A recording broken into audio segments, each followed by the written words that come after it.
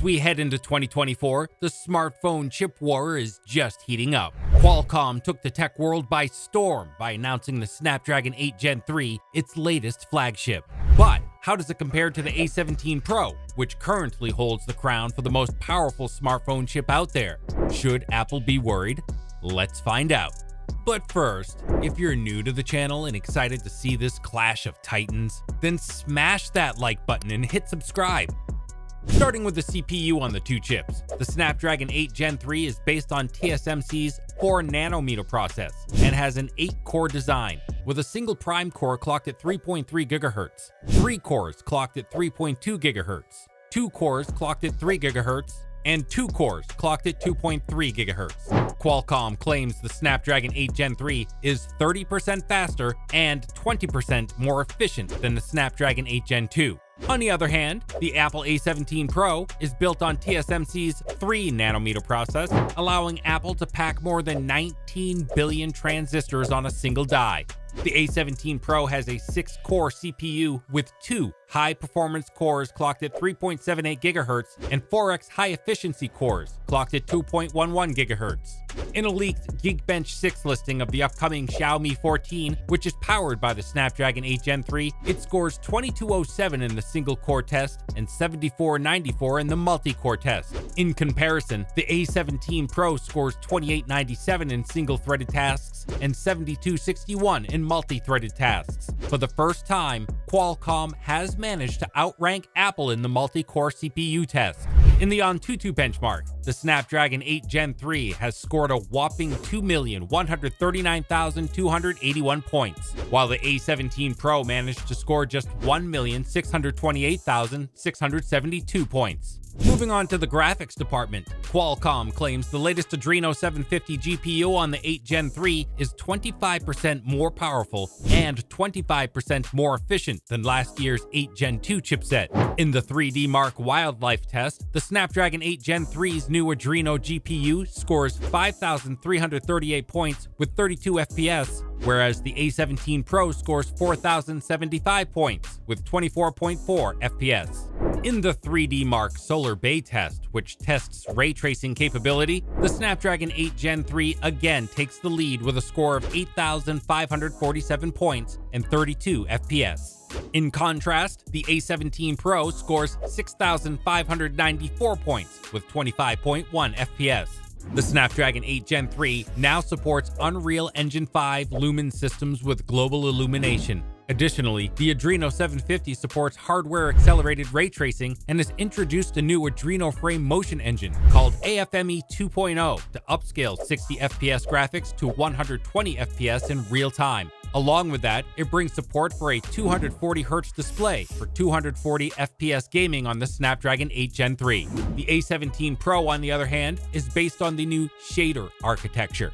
Apple has also brought hardware-accelerated ray tracing support to make gameplay console level. You can play AAA games like Resident Evil Village, Death Stranding, Assassin's Creed Mirage, etc. on the latest iPhone 15 Pro models. Similar to Snapdragon's AFME, Apple has brought Metal FX upscaling to boost the frame rate on the A17 Pro. That said, many tests point out that the A17 Pro's GPU falls short in terms of efficiency. According to GeekerOne, the A17 Pro's GPU peaks at 10.9 watts, whereas Adreno GPU scores higher at just 8.2 watts. Now, let's compare the AI capabilities of the two chips.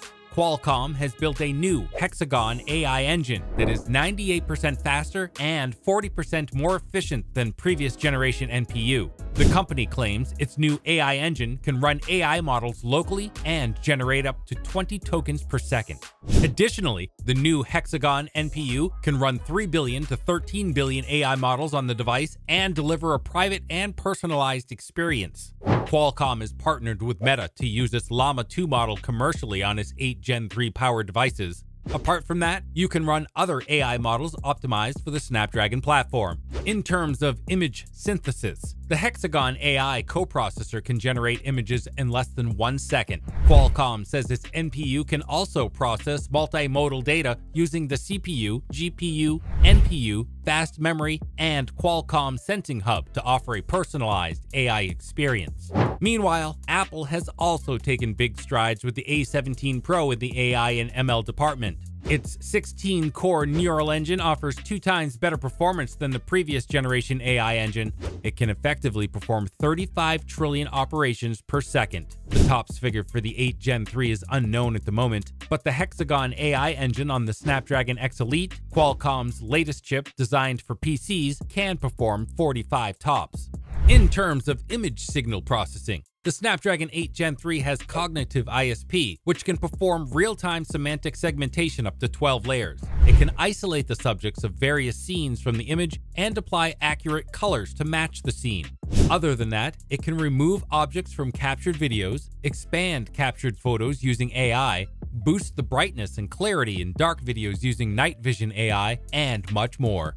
Along with that, you get simultaneous front and back camera support to record your vlogging experience. Qualcomm has also brought Dolby HDR photo capture, which has over 1 billion shades of color in comparison to JPEG's 16.7 shades. On the other hand, the A17 Pro can shoot 4K 60fps ProRes videos, Pro RAW images, and even spatial videos, which can be viewed on the Apple Vision Pro. It has a capable ISP that works in tandem with the photonic engine to offer sharp and accurate images. On the connectivity side of things, Qualcomm is using its in-house Snapdragon X75 5G modem in the Snapdragon 8 Gen 3. It delivers peak download speeds of up to 10 gigabytes per second and upload speeds of up to 3.5 gigabytes per second. For local connectivity, it's equipped with Wi-Fi 7, Bluetooth 5.4, and LE. The A17 Pro uses Qualcomm's X75 5G modem, however, it's a discrete modem, whereas the 8 Gen 3 has an integrated modem in place. Along with that, you will get Wi-Fi 6E and Bluetooth 5.3 support. Now comes the big question. Did Qualcomm finally beat Apple in the chip race? Well, the Snapdragon 8 Gen 3 has received significant upgrades in all aspects. While it can't beat the A17 Pro in single-threaded performance, it has breached Apple's fortress in multi-core tasks. But if you're considering jumping ship from iPhone to Android, or vice versa, you'll be happy to know that both chips are truly high-end pieces of silicon. Ultimately, the choice is yours. Let us know in the comments what you think about Qualcomm's latest flagship. Thanks for watching, and we'll see you in the next one.